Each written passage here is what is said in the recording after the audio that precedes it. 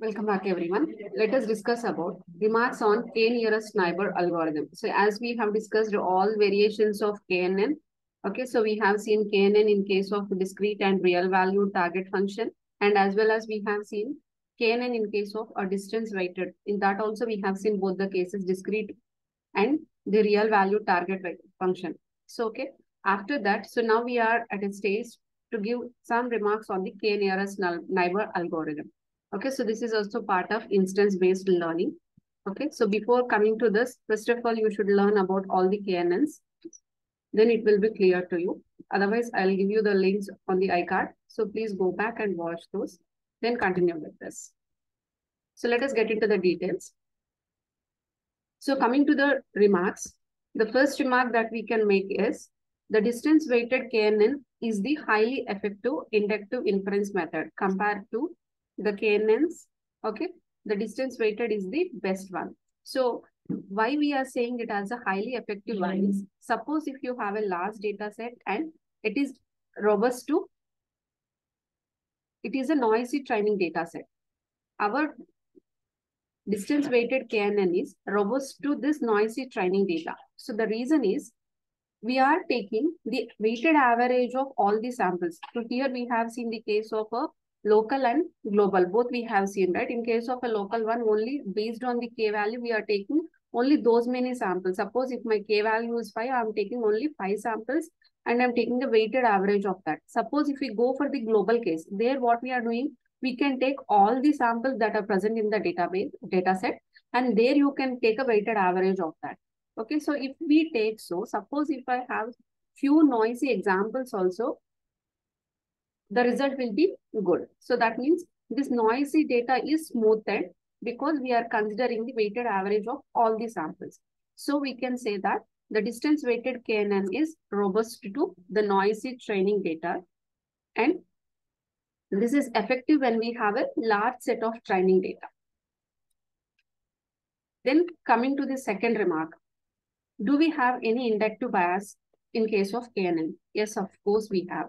So here, how we are classifying the new instance XQ, it is based on the other instances which are nearby with the help of the Euclidean distance. Okay, so that we have already seen, and we also learned about this Werner diagram also, right? So what has happened here in the Werner diagram? So when I'm considering only one K value, and if this particular K is negative, so then my sample XQ is classified as a negative one. So where, or if this is positive, if this one sample, if it is positive, it is classified as positive. So whereas coming to here, so here I have 2 positive samples and 3 negative samples. So what is the majority? Majority is negative. So the same sample XQ is classified as a negative one here. Okay. So this is what the inductive bias of that we have in the KNN. So it is dependent on what is the K value that you are choosing. Okay, what the nearest neighbors are saying. So based on that, we are classifying the new instance. So that is the inductive bias. Then coming to the practical issues. So we have 2 practical issues. The first one is the curse of dimensionality, and the second one is efficient memory indexing. Okay, let us see what are this. First, coming to efficient memory indexing. What is this? Why do we need this? Okay. So first, what is this is storing all instances during the training. So in the on all the KNN algorithms, we have 2 phases, right? The training phase as well as the classification phase. During the training phase, what we are doing, we are simply storing all the data, whatever we have, we are simply storing it. We are not training the algorithm. But when we need a classification, that time we are retrieving the data and we are classifying based on what we have already stored. So storing all the instances is very important. So for efficient access, it has to be indexed so that the nearest neighbors can be identified efficiently in a shorter time.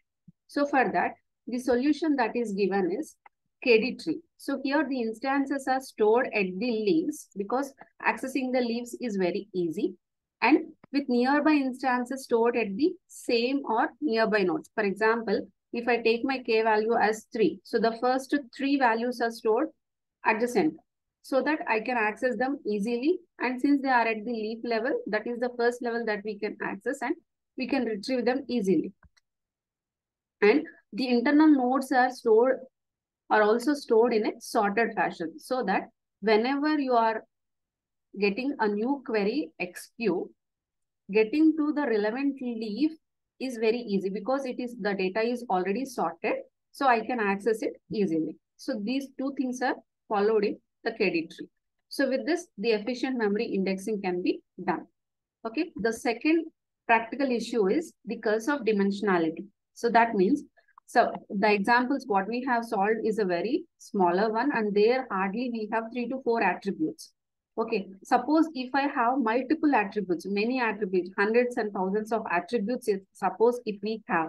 So in that case also what we need to do, we have to consider all the attributes. Based on that, I should take a decision, right? So in that, if I have multiple irrelevant attributes, then calculating the distance based on all these attributes can be a misleading one. So what I have to do is, in order to overcome this, we have to reduce or remove some irrelevant attributes. So there should be a procedure to identify which are relevant and which are irrelevant. So the first thing is, you have to weigh each attribute separately. Instead of giving equal weightage to all the attributes, you just give some weightage to each and every attribute. So for that, cross-validation approach can be followed. So what will be done with this cross-validation approach is, we can suppress the impact of irrelevant attributes to some extent. So that means all the irrelevant attributes we are eliminating with the help of this cross-validation. The next way is eliminate the least relevant attributes. Here we are using leave one out cross-validation approach. So that means out of M, one attribute will be left over and then we calculate the result. And then at the other time, we leave one more attribute and we will see. So we are trying to identify which is an irrelevant one. If we include which particular attributes, we are getting a better result. So that we will be trying to get in the leave one out cross-validation approach. Okay, so this requires a less training effort. So compared to the cross-validation approach, this is somewhat better. So then the other approach is stretching the each axis. This is a less commonly used procedure. Okay, suppose if some attribute is troubling us, so then what we can do is, you can stretch the axis by a value that varies over the instance space. So according to the convenience of the algorithm, convenience of my calculation, I will stretch the axis. So, but what will happen? I am doing everything according to my convenience, but not according to what the data says. So in that case, what will happen is, sometimes overfitting may result. So this is a less commonly used approach. The stretching of the axis is a less commonly used one. So it is better either to go with the cross-validation approach or leave one out cross-validation approach. So this is about the remarks on k-nearest neighbor algorithm. Okay, so in this slide, I missed the neighbor word. Excuse me for that. Okay, so this is about the k-nearest neighbor algorithm. Hope you enjoyed. If you have any queries, do post in the comment section. Thanks for watching. Thank you.